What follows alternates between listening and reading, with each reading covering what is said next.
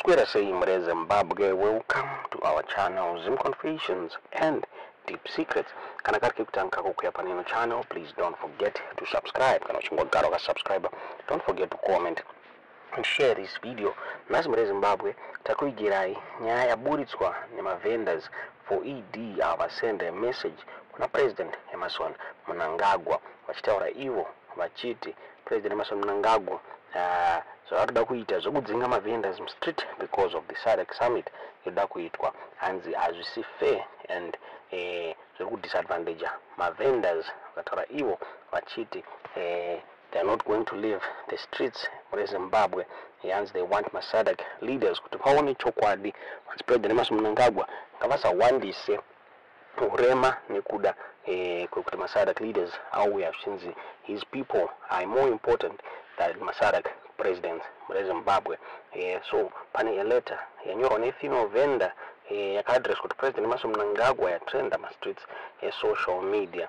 This letter yakanyorwa nevendor uyo I identify as my machuma achitaura iye achiti, dear Mr. President Mnangagwa, we know Sadc leaders are coming into the country. This operation of chasing vendors out of CBD is cruel, satanic, and inconsiderate. Vending is our only source of income. We have children to feed. There are no jobs in Zimbabwe. It's only a lunatic apostle like Apostle Andrew Taunashe who thinks there are jobs in Zimbabwe who advise you wrongly. Mr. President, during election campaign, you termed us vendors for ED. What went wrong now? Pendramberi, Sadc countries have better economies than ours. It's better that the Sadc presidents see the truth. This will help if we seek refuge in their country. They will treat us knowing there is nothing in this Zimbabwe. Avatibati senapwa asi sevatambure. Mr. President, musaviga urema, amubatsirwe nazvo izvi. Please, regai vaone kuti munyika munoda rubatsiro. Munoda kuviga kukonewa kwenyu here. Kana musingagone, amugone henyuzve. How long are you going to hide the truth? Mr. President, it seems you like Sadc leaders more than your people. Why do you behave like a foreigner? Yours in tears, my machuma, vendor at Copacabana. Those are zvakanyorwa. This letter, my machuma chema. Kuchara ivo, vachiti President Mnangagwa ngavasa vadzinge mustreet in order to look like vari kugona basa pamberi Sadc leaders. Since his people are more important than Sadc leaders avari kuda kuti vaone zvinhu zvakarongeka munyika tisingazoti muona sei nyaya iyi Zimbabwe. So one of my political analysts Tendai Ruben Mbofana abuda pane under radio achitaura iye achiti we can't suffer in silence just to make Mnangagwa look good in eyes of Sadc. Abuda achitaura achiti in our African culture, indeed, displaying an image of family togetherness and happiness in the presence of visitors is a core value. In fact, it is common practice in our culture to make the home as comfortable and welcoming as possible for guests. As such, it makes perfect sense for the family to put its best foot forward, even if it means placing any differences and disagreements on hold and acting all jolly for the sake of creating a welcoming atmosphere. However, this only works when these differences and disagreements are what anyone would expect from any family and are not too serious. For instance, let us say a husband and a wife were arguing over the latest recent shopping spree, whereby she overspent above the agreed budget. This can easily be placed on the back burner during the presence of visitors. As a matter of fact, when handled wisely, this period of unity and harmony may actually automatically fix the disagreement, such that by the time the guests leave, the husband and wife would have totally forgotten about their little disagreements. Nonetheless, what happens when the differences and disagreements are so severe that they cannot simply be swept under the carpet for the mere sake of making the guests feel at home. What if keeping quiet may actually be literally a matter of life and death? Let us say that the husband has been ruthlessly abusing his wife whilst at the same time not adequately fending for his children due to his irresponsible, reckless, and heartless behavior. As it turns out, only a few days before the visitors, the wife nearly loses her life at the hands of a brutal husband, who now gives his undivided attention and affection towards his side chick. In so doing, all the family finances are going towards his own pleasures, such that his children are now out of school due to unpaid fees. Each night, the family goes to bed hungry since he no longer buys sufficient food. If any of his family dare complain of his unbearable hunger and suffering, they are met with brute savagery at the hands of their father. When the wife and children try to report the matter to the authorities or even seek medical attention, the father locks them up in the home, accusing them of disloyalty and disrespect. How is this scenario to be handled in the presence of visitors? More so when these guests are actually close relatives. Should the family religiously and faithfully follow our culture principles of pretending that all was well in the home? Would it be advisable for them to put up the facade of a happy family, living in unity and harmony, merely to keep their father's image and reputation in the eyes of the relatives intact? Or should they take this opportunity of the presence of the relatives to finally tell their horrific experiences at the hands of their cold-hearted father and husband? Should they not use this as the chance to be heard and hopefully get some help? Would be doing so truly be regarded as an act of disloyalty or disrespect to their father and husband? If there is anyone who answered yes to this last question, then that person is a potential or current abuser. In most circumstances, those who fiercely adhere to the usafukure apwa, meaning that one should not expose to outsiders what is happening within the home, are abusers.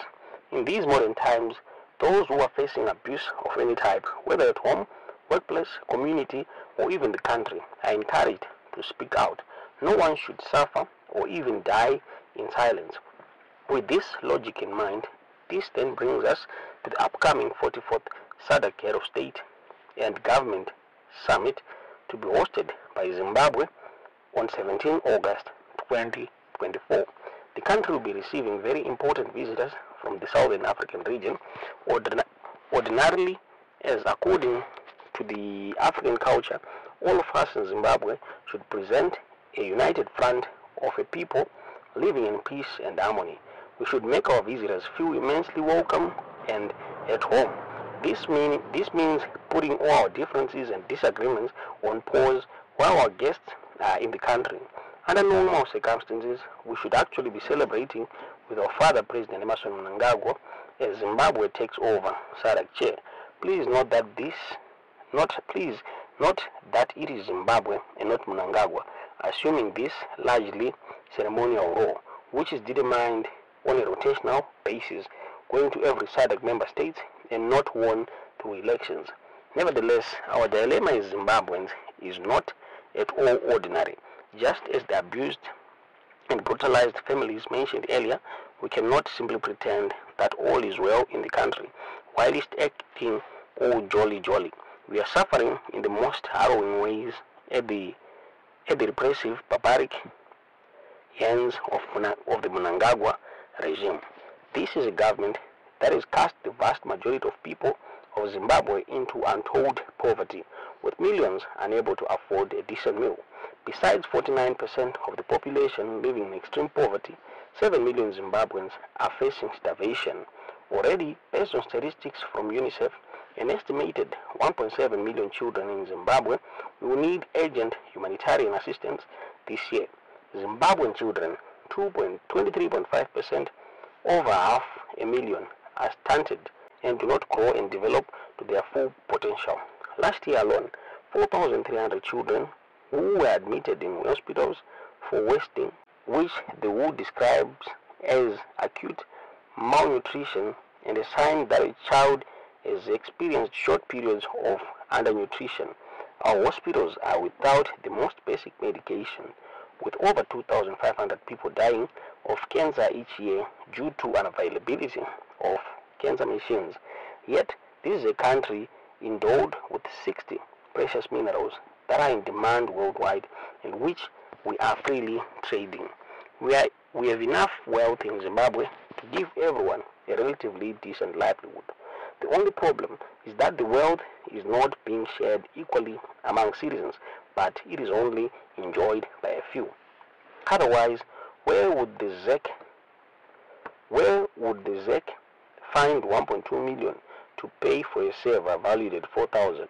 In fact, if there was no wealth in Zimbabwe, where would Sadc have found the 100 million for a dubious deal with close Mnangagwa's ally Mnangagwa Chivayo and his partners for electoral material whose cost was inflated by more than 235%? If Zimbabwe had no money, could Sadc even pay 7.6 million for flushless toilets? The toilets of which was inflated to 3,800 per unit instead of the proper 300 that were only delivered months after the August 2023 elections. Where did the government find the 7 million distributed to Mike and Moses Mpofu for goats that were never delivered? According to Attorney General Lois Matanda Moyo, Zimbabwe is losing more than 1.8 billion a year due to corruption alone. This is suspected to be a very conservative figure, as the amount is believed to exceed 2 billion. However, whatever the exact figure, Zimbabwe cannot afford to lose so much money to selfish individuals whose greed has left millions of ordinary citizens in abject poverty. Is it any wonder that Zimbabwe is ranked 149 out of 108 countries on Transparency International Corruption Perceptions Index for 2023, making it classified as highly corrupt? Imagine what 1.8 billion a year can do for the livelihoods and well-being of ordinary Zimbabweans. A cancer radiotherapy machine costs only 1.5 million. How many of these life-saving machines could we have bought with the 7.6 million used by Sadc for flushless toilets in a country where 2,500 people die from cancer every year? As the nation faces an El Nino-induced drought and an estimated 7 million Zimbabweans are in urgent need of food aid, the government is pleading with the international community for 2 billion. Isn't this the same amount the country is losing to corruption in a single year? If the Mnangagwa administration had truly cracked down on corruption, particularly at the highest levels of power, no one in Zimbabwe would go hungry. In fact, with 60 minerals sought after worldwide, the country should be more economically advanced than the United Arab Emirates, which only has oil and gas as natural resources. Yet we have some of the poorest people on the planet.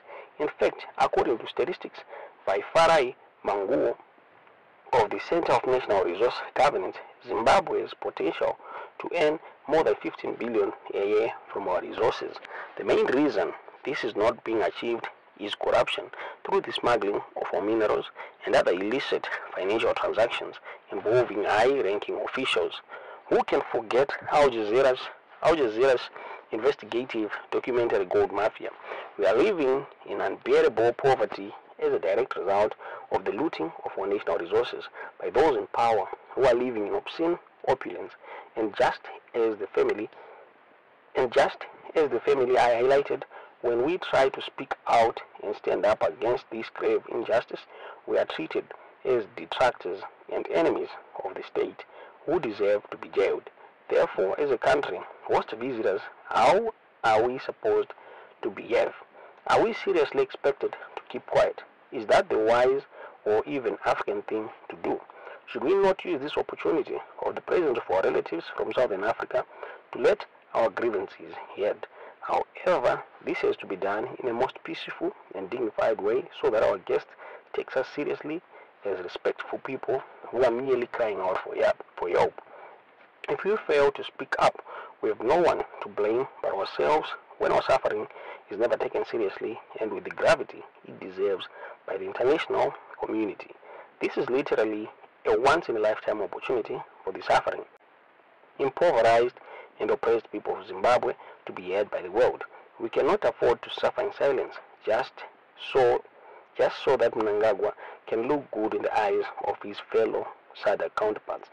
Rabudastona Tendai, Ruben Bofana, a social justice advocate and a writer through Nyanda Radio muri Zimbabwe tinazero tunasenya tudzeo zvamukufunga pamusoro penyaya iyi mu comment section.